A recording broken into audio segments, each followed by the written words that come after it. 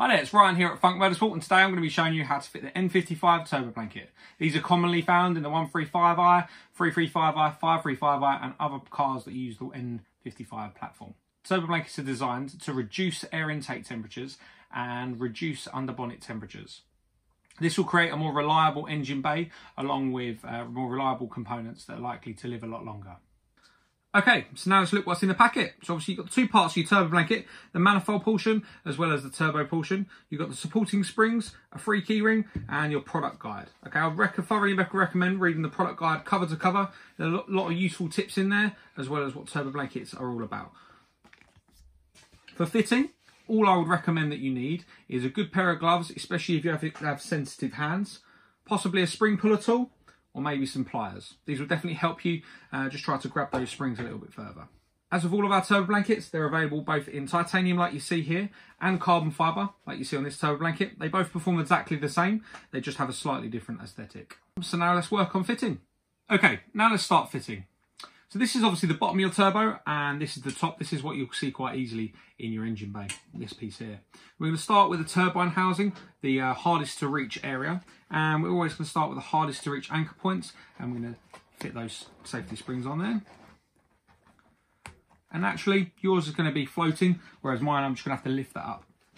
So first what I recommend is you just quite easily placing this around the back there. And then we're going to grab the springs just after. Just going to lift the turbo up just to achieve that here.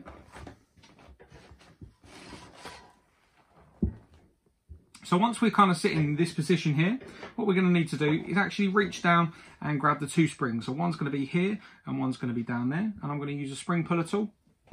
And we're just going to fold the turbo blanket around. And again, this isn't necessarily going to sit perfect until both of them are in place. So once you've got hold of that spring, just secure that just there like that.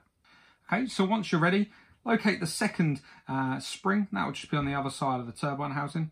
And run that underneath the actuator arm onto the second anchor point that you see there. Once that's in position, now all you just need to do is just manipulate that just so it's sitting nicely. And you'll notice here that the start of the towel will sit right underneath the actuator arm. It won't cause any issues either. But yeah, like I say, just try to manipulate that nicely so it doesn't interfere with any of the coolant lines or the oil lines, anything like that, as well as sits nicely around the bracket. Okay.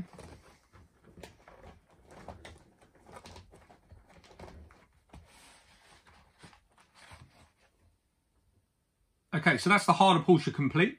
Now we're going to be moving on to the manifold section. Okay, that's pretty easy, and yours may or may not have another anchor point here, but that repeats the same process on both sides. As always, we're going to start with the hardest to reach anchor point first, which is actually going to be the one on this side here. So we're going to do that one by hand when it's actually free of the vehicle.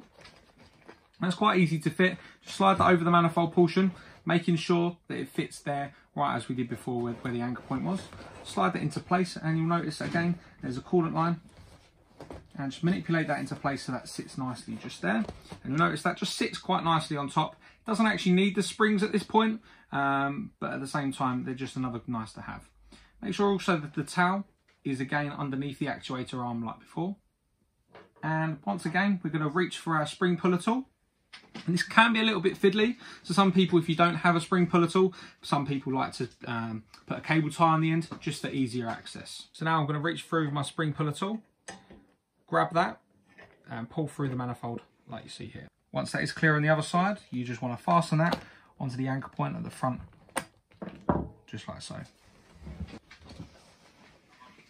Okay, so once that's all fitted, just make sure you manipulate the blanket just so it's sitting nicely everywhere. It's not interfering with anything and it's just sat nicely and there's no creases and you're happy with that. Once that's done, we're done.